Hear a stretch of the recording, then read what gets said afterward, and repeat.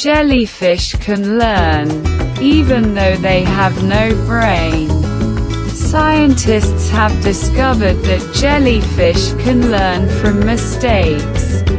Although they have no brain and only about 1,000 nerve cells, these creatures can learn from past experiences and change their behavior in response. This research challenges previous ideas suggesting that advanced learning requires a centralized brain and sheds new light on the evolutionary roots of learning and memory. Jellyfish are more advanced than previously thought.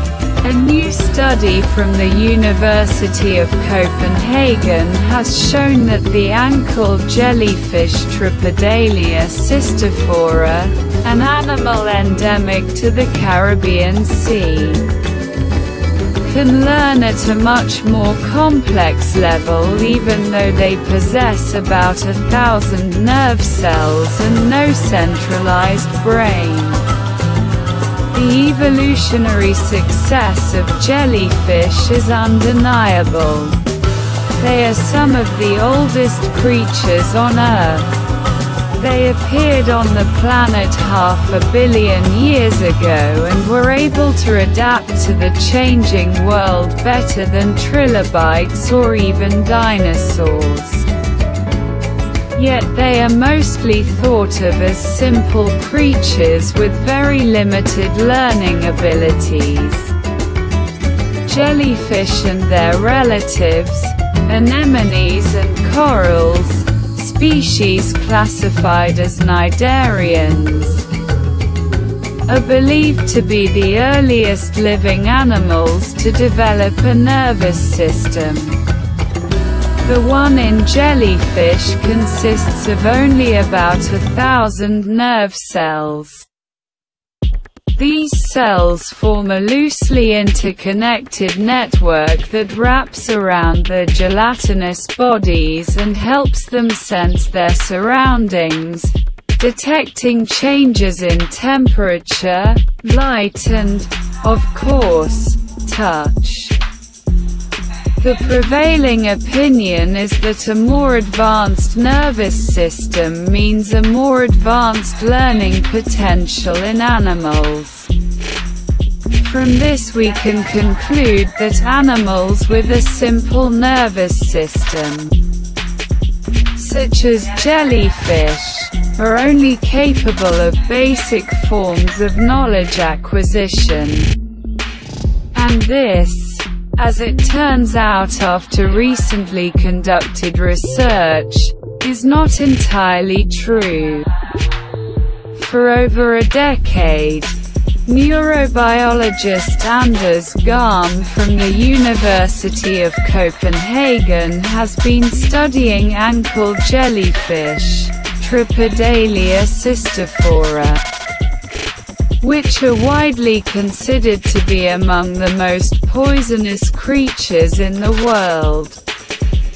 But these inconspicuous creatures are also interesting for another reason. It turns out that they are not as simple as once thought. And this undermines our entire understanding of what their simple nervous systems are capable of. These jellyfish measure about 1 centimeter in diameter.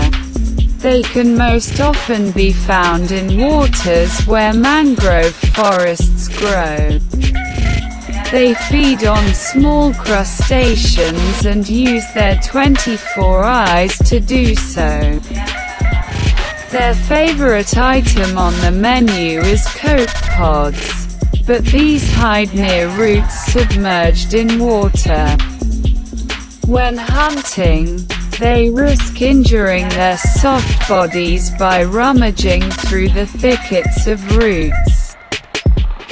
Garm and Jan Bielecki from the University of Kiel in Germany wanted to find out how these jellyfish avoided serious health damage for millions of years as a result of having their bodies torn by a protruding, sharp root. They conducted a series of experiments using circular tanks lined with grates to imitate mangrove roots. The tangle of roots is a good place to hunt, but it is also a dangerous place for jellyfish, whose bodies have a soft consistency. As the small jellyfish approach the roots of the mangroves, they turn and swim away. If they turn too early, they won't have enough time to hunt. However, if they turn too late, they risk hitting a root and damaging the gelatinous bodies. Therefore, distance assessment is crucial for them. And here the key was contrast. Our experiments show that contrast, i.e. in this case the assessment of how dark the root is in relation to the water, is used by jellyfish to determine the distance to the roots, which allows them to swim away at the right moment. Even more interesting is the relationship between daily changes in distance and contrast due to rainwater, algae and wave action, Garm said. One of the most advanced features of the nervous system is the ability to change behavior as a result of experience.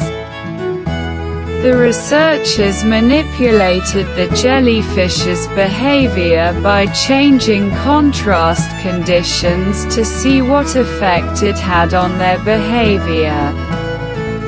The research team noticed that these jellyfish learned daily to judge distance based on the contrasts present.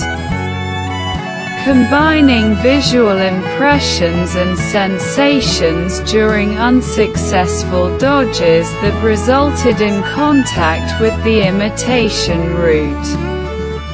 Therefore, despite having only 1,000 nerve cells, our brain has about 100 billion of them.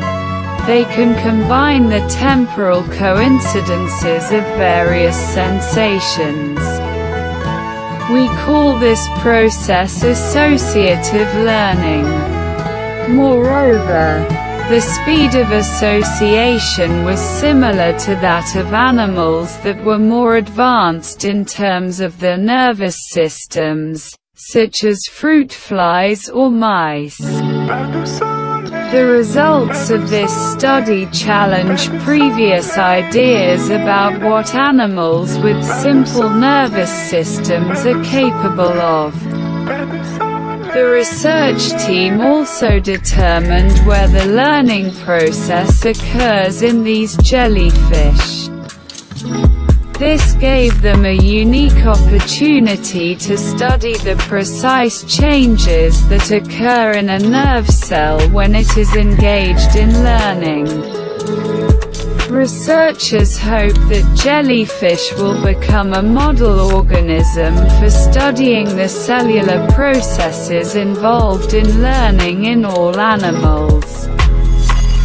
We are currently trying to determine exactly which cells are involved in learning and memory formation.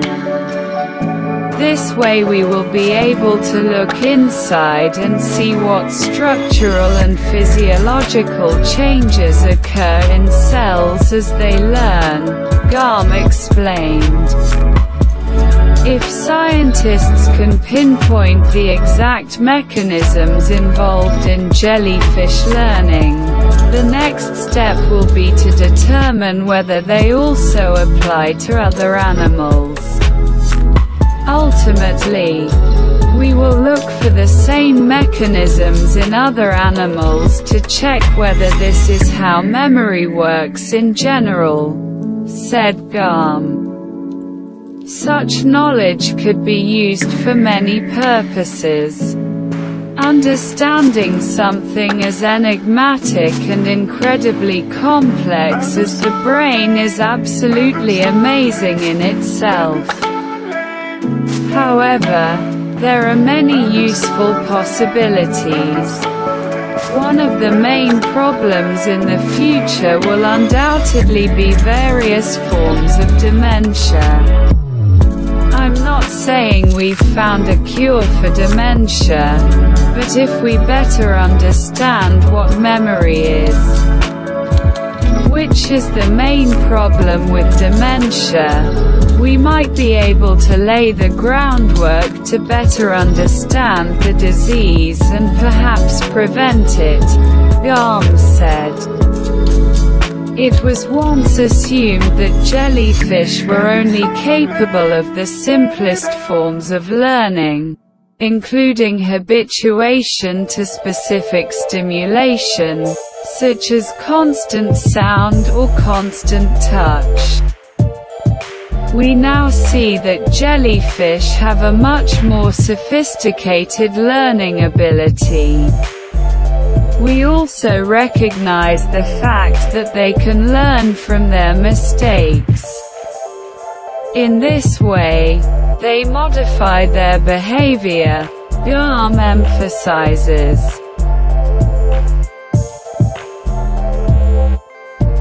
In 250 million years, a new supercontinent will form. It will be hot, dry and uninhabitable. Scientists predict that in about 250 million years, the planet's land masses will merge to form a new supercontinent. However, these changes will have a number of disastrous consequences. According to estimates, up to 92% land surface will be uninhabitable. The supercontinent will likely heat up so quickly that many species, including mammals, will be unable to adapt. New research presents the first ever computer climate models of the distant future. They show how climate extremes will dramatically intensify as the world's continents eventually merge to form one hot, dry and largely uninhabitable supercontinent, Pangaea Ultima. Unfortunately, the formation of a new supercontinent is likely to trigger significant global changes that will make the planet an inhospitable place for many species, including mammals.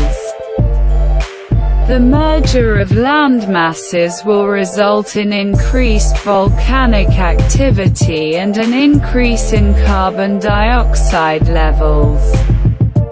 Simulations predict that the mass extinction will be caused primarily by heat stress. The results and description of the research were published in the journal, Nature Geoscience. The Earth is currently believed to be in the middle of a supercontinental cycle. These are processes and events related to continental migration, leading to the periodic formation of a supercontinent and then its breakup into smaller fragments. Scientists estimate that this cycle lasts about 300 to 500 million years. The last supercontinent, Pangaea, broke apart about 200 million years ago.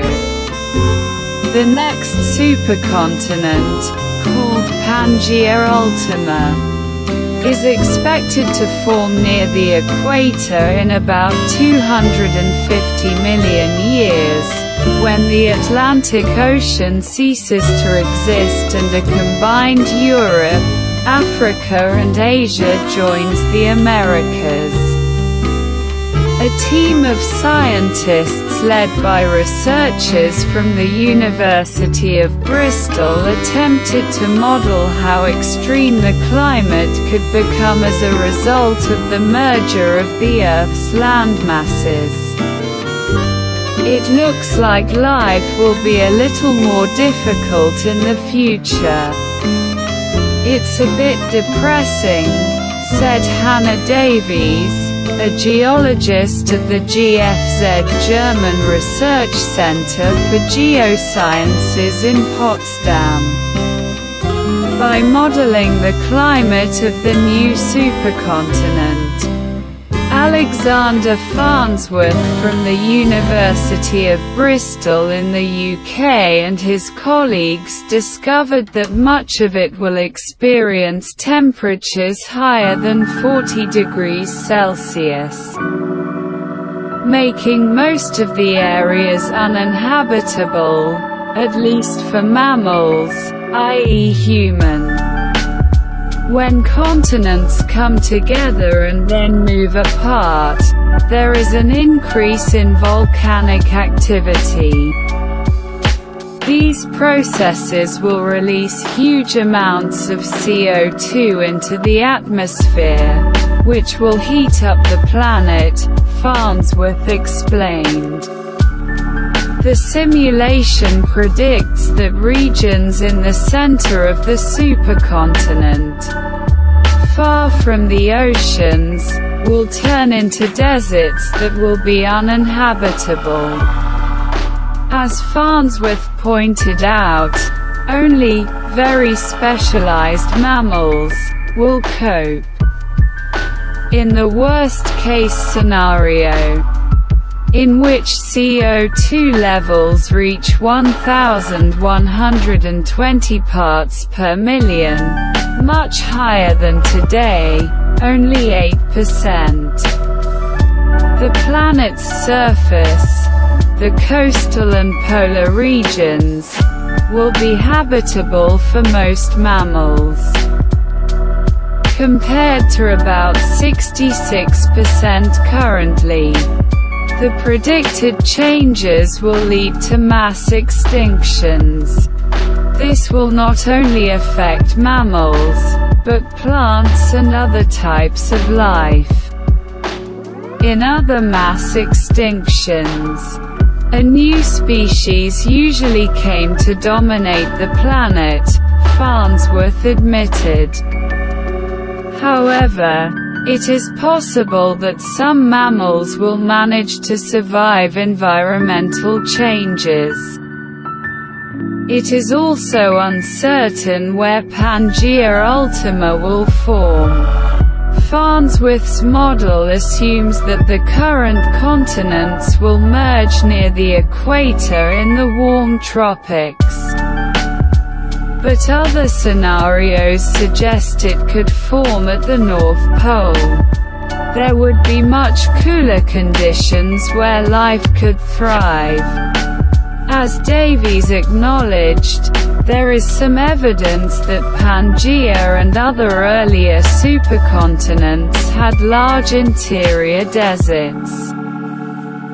This reduces the area of land suitable for habitation and leads to the extinction of species. Similar things happened during the end Triassic extinction, about 200 million years ago, Davies noted. Farnsworth speculates that if humans are still around in 250 million years, they may be able to find ways to adapt. Will humans become more specialized in the desert environment? Maybe they will be nocturnal. Or maybe they will go underground and live in caves. I suspect that if we could leave this planet and find a more habitable place, it would be more beneficial, he added. Mass extinctions have occurred in the past and will continue to occur in the future. I think life will cope. It's just going to be a bleak period, Davies stressed. It should be noted that scientists did not take into account greenhouse gas emissions caused by human activities in their long-term climate modeling. It is extremely important not to lose sight of the current climate crisis, which is the result of human emissions of greenhouse gases. Although we predict that the planet will be uninhabitable in 250 million years, today we are already experiencing extreme heat that is harmful to human health. That is why it is so important to achieve net zero emissions as soon as possible, said Eunice Lowe, co-author of the publication.